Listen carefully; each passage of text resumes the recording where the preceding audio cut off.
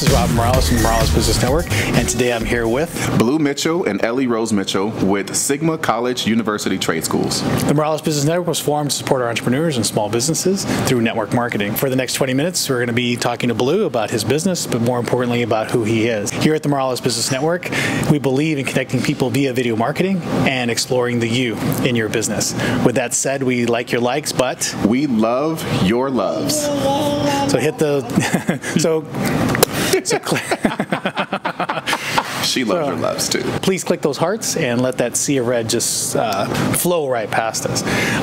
If you're on YouTube right now, please hit the subscribe button below, and that bell icon will give you a notification of future videos. So with that said, Mr. Mitchell. Oh boy. Yeah. How's it going? It's great, man. Things are great. Really great. And so we're here to talk about your business. It's Sigma Cuts. Yes. And college trade schools. Yes. Tell us a little bit more about what that is. Sigma Cuts is an acronym. Sigma is a mathematical term. It just means the sum of all. Cuts is an acronym that stands for College University Trade Schools. This program is designed to eliminate educational debt for individuals, provide scholarship-based education, and guaranteed job placement for passionate, motivated, dedicated individuals of any economic class. Is there an application criteria? They have to do, let's just say for our cosmetology schools, they have to do a video submission on their Instagram and Facebook. They use the hashtag Sigma Scholarship as the main hashtag, but they also use for each course. So we have our massage therapy program, we have our CNA program, hashtag Sigma Scholarship, MTA for the Medical Training Academy, or MTP for the massage therapy program. Yeah. So that's how they apply, is on their own social medias. You must be successful. I see you have an assistant with you. Yeah, I guess it's probably the best thing to explain why we're here, and you have somebody with you. Yeah, definitely. She's not growing on you, right? She is. She's growing. She grew out of me. She came out of me, and she landed right here in my lap. So. What's her name? This is Ariella Rose Mitchell. We call her Ellie. She is like my everything, She's with me all the time. Her mom and I are really, really good co-parents together. We are raising a beautiful young daughter together that is going to be dynamic in positions like this, right? Getting pre-exposed to entrepreneurship at a very young age. At a very young age. So hopefully she picks up the articulation, if that's a word. I double majored in sociology and psychology at ASU, so one of the things that I wanted to do was become a psychiatrist and do research for cognitive development on pre-adolescents. So the best way to do this is have a baby? Yeah, 100%. I guess that works. Yeah. Obviously, she's falling asleep too. Oh yeah. Oh boy. Shit, there she goes. Oh, she goes. Yeah, she can't go as hard as me yet. She's been up 5 hours no sleep, so it's about time she crashes out. And in the evolution of things, where did you come from, and as you look back, do you feel successful now? My mom had 4 kids at the age of 20, right? Yeah. I was born in Kansas City, Missouri. Let's back up there. And my mom found out that my biological father was molesting us, me and my sisters. Immediately, she did what a mom was supposed to do. She left and went from Missouri to Los Angeles, where we stayed with my grandmother in a roach-infested house with crackheads and alcoholics and all kinds of gangs and drugs around us. Seeing my mom work as hard as she did to go through school and get her master's. She ended up getting her LVN, getting her bachelor's degree in nursing, and then ended up getting her master's degree and working tirelessly. My mom is my drive, right? I definitely take a lot of that from her, but her not being home during holidays, Christmas, Thanksgiving, my mom was always working because you get double time, when you're a nurse. So just having that mentality, like, man, I gotta work, I gotta bust my butt to be able to be successful, so that my family can be taken care of, because we were taken care of. I wasn't born with a silver spoon in my mouth, but I didn't have a want or a need, thanks to the hard work of my mom. Do you feel like there was something missed out in your childhood in relation to your mom? My mom, though she worked as hard as she did, she tried to have as much fun as she could. My stepdad came into the picture. My dad, they stayed married up until the day that he literally just passed away this year. So, I mean, we had a male figure in the house. Wasn't the greatest male figure, but it was somebody that could help balance my mom out, and it was worth it. Do you feel it's important that Ariana's here with you? And Ariella, I'm so happy that she's here with me, you know, because and you can call her Ellie. I'm extremely happy. When her mom and I decided to you know, say that, hey, let's have a baby. And then we literally sat down like, okay, well, how is this going to work? The reason why she with me is because we agreed that we wasn't going to put her in daycare until she can talk. But that's going to change because business is picking up. You know, I'm leaving out of state weekends at a time now, or even during the week now. So it's becoming extremely difficult to manage, you know, being a father and manage your business. It is hard work, but you have to be passionate and dedicated and keep going, and can't take no for an answer, and don't think just because you have a child that everything needs to just stop. I think just about every time I've come and seen you or visited you, she's always with you. Yeah. Oh yeah. It is. Yeah. Do you find it a challenge? Every day. Just being able to get with networking groups that allow children to come in, because in order to expand your business, put yourself out there with other business owners and to network, and you can't do that in some groups with children. Wanting to do a presentation, you know, with some networking groups, and they're like, no, you can't bring your children, your child. I'm like, but I'm presenting today. Like, what do you mean I can't bring? So it's just difficult at some points, and I'm changing that right now, because she comes with me in business meetings with CEOs that are having billions of dollars, and I'm like, yo, I got a daughter and she's coming with me, or we just can't have this meeting. Do you find that's a challenge when you have these meetings? Most certainly. But once I get there and they see her, they see who it is, and they see how, you know, I conduct a productive meeting with even having a child right there, it's you won't even know she's there. Sometimes a lot of times she talks, especially like right now, if she wasn't sleeping, she'll be wanting a dialogue, which is awesome. Like I encourage it. We've done some videos before. So. Yeah, right. That was fun. I literally do this for her, you know, and just to be able to push. What are the big things that you're working on right now? So right now we have 5 acres donated to us with Up by the Bootstraps in Goodyear to develop homeless veteran community, to transition homeless veterans from transit community members to working community society members through education. Whether or not they come to any of our platforms to come to school, or they go to GCC, GCU, ASU, whether they're going for AA, a BA, a BS, or a MBA, or a PhD or MD, they're going to be able to stay at our facilities at little to no cost while they get their education. And what's been the driving force to come and offer such a service? A lot of the veteran communities complain about the VA and how the VA doesn't help them, or they're backed up and it takes so long to get in. Well, the VA is a wonderful, wonderful institution, and they just need help, right? So if we can be able to extend our help as community members to honor and serve the people that actually served our country, because that is the biggest thing, is to do everything that we possibly can to be able to serve a member of our community that served our country. Because at any given moment, we can go to war, and guess who picks up? They do. They're strapping on those boots and they're defending our country at the front line. So what we can be able to do to assist them in any way we can, that's what we want to be able to do. When you say scholarship-based education, what does that mean? Individuals, they come to school on scholarship. In our cosmetology school, they have to pay a registration fee. It pretty much has them have stake in the game. But cosmetology, the license or schooling is in between $22,000 to $34,000, and it's roughly about $19,000 to $25,000 of debt. So what we've done is said, okay, we will eliminate the cost of hours for tuition in all of our programs. In massage therapy, we eliminate the cost for tuition. In our CNA program, we eliminate the cost of tuition, which is the hours. Every school has to do a certain amount of hours before they can go before a state board and get their test. So we'll provide scholarships for those hours as long as they are able to pay a registration fee. We'll cover the remaining amount and give them the education.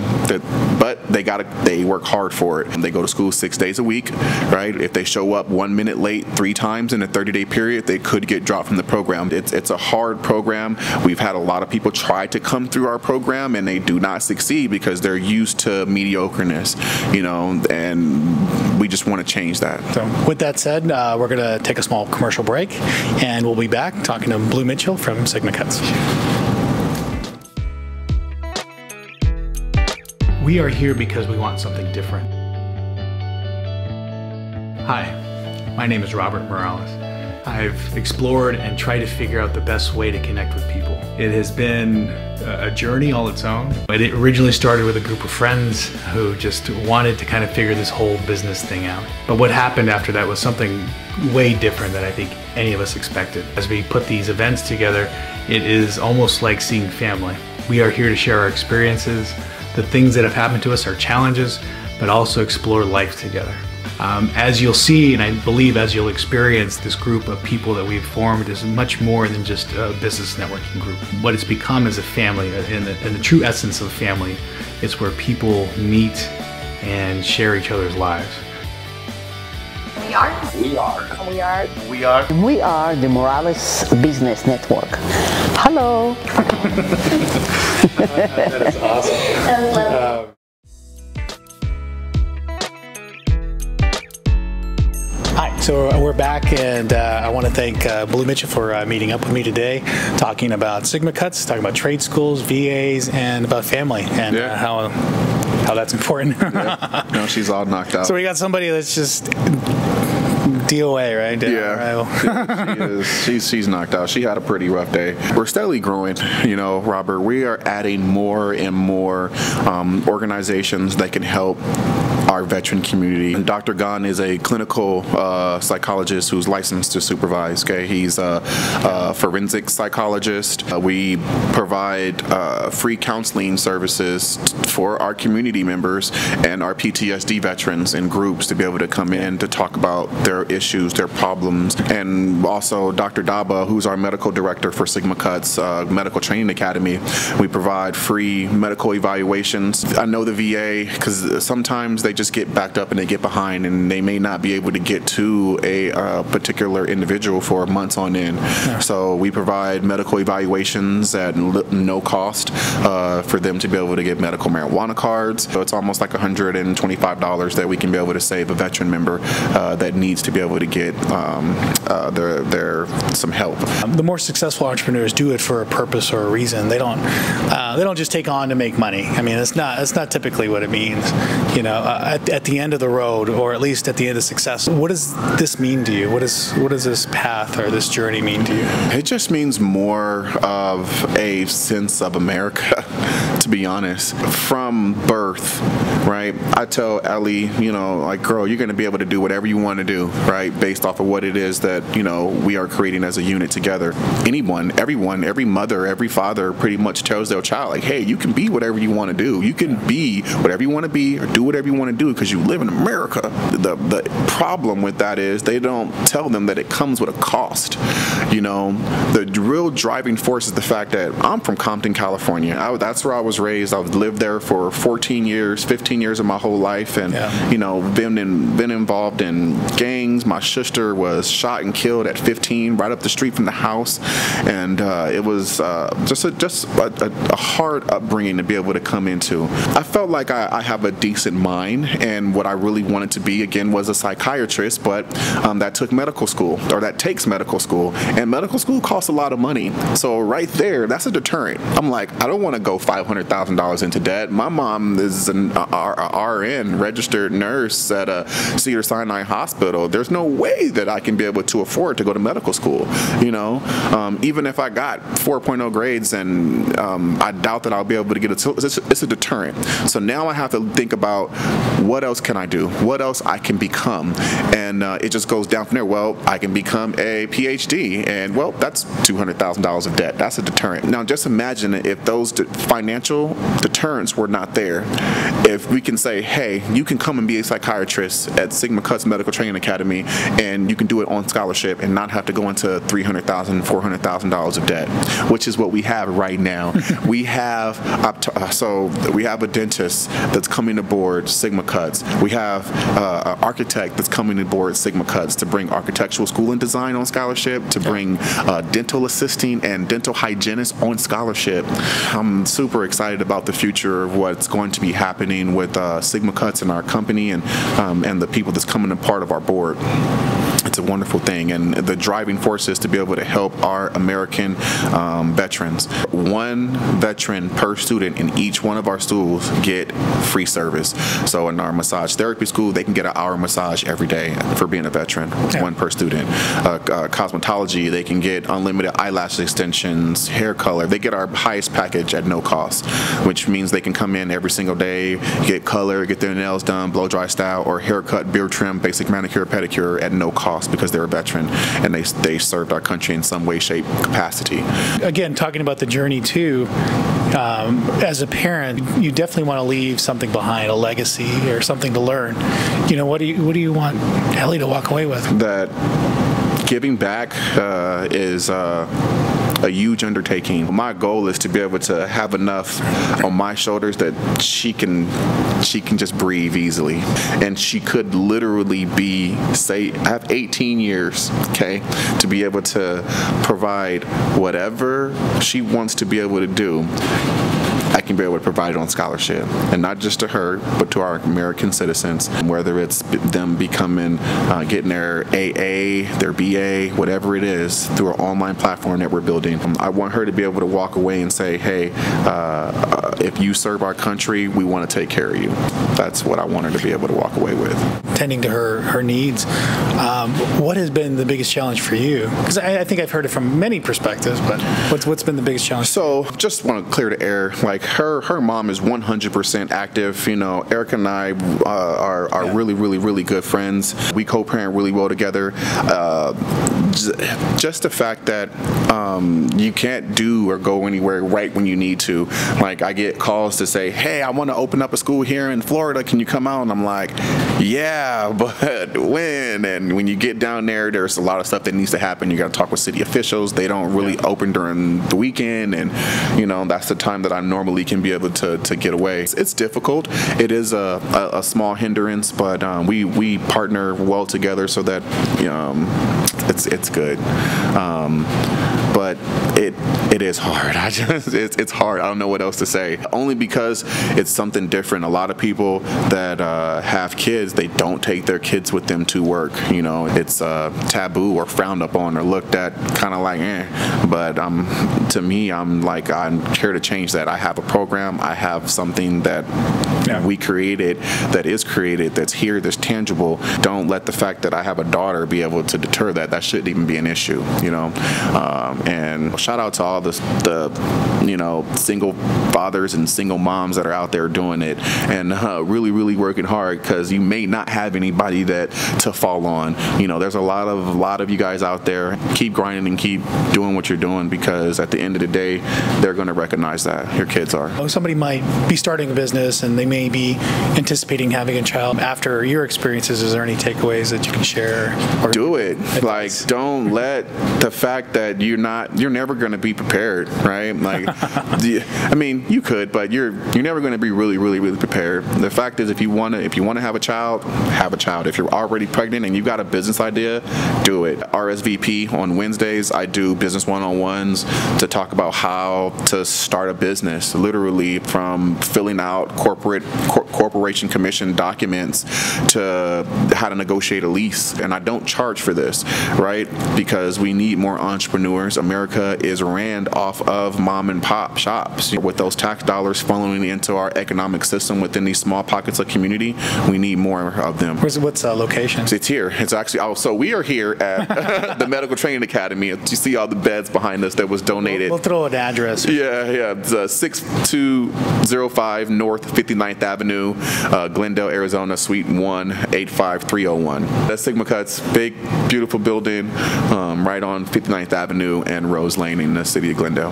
What are the next steps from here? I mean, it looks like we're open up shop here. We are. And today we need more students. The next step is just starting to get our marketing down, advertising. Hopefully we land a partnership with a big chain of Mod Pizza to be able to be their spokesperson. Hopefully we'll see. Cross our fingers, pray for us. Just continue to grow and add like-minded people. We need more doctors. We need more nurses. That if you have debt, you can do some volunteering with us to eliminate that. We can help you. And also who wants to make a difference. Best way to get a hold of you? So the best way to get a hold of us is to go onto sigmacuts.org. If you are interested or know someone, tell them to do a video submission. Use the hashtag Sigma Scholarship. Tell us who they are, why they deserve a scholarship. Doesn't matter what they want to go to school for. And a phone number maybe? So 623-252-0881. 623-252-0881 is the main number for our cosmetology school here location in Glendale. So I can't believe it's been a whole 20 minutes already. I know, it's so fast. I need more time. But I want to thank Blue Mitchell for joining us today. Appreciate your time, and want to reach out, trade schools, Sigma Cuts. Yes. We'll take care of you, right? Thank you, Robert, so much for having this interview, and please donate to us. We are trying to raise $10 million for this 5 acres that we have in Goodyear with Up by the Bootstraps to build a location for our veteran community. Thank you so much. Awesome. Thank you. We'll catch you guys. Bye-bye.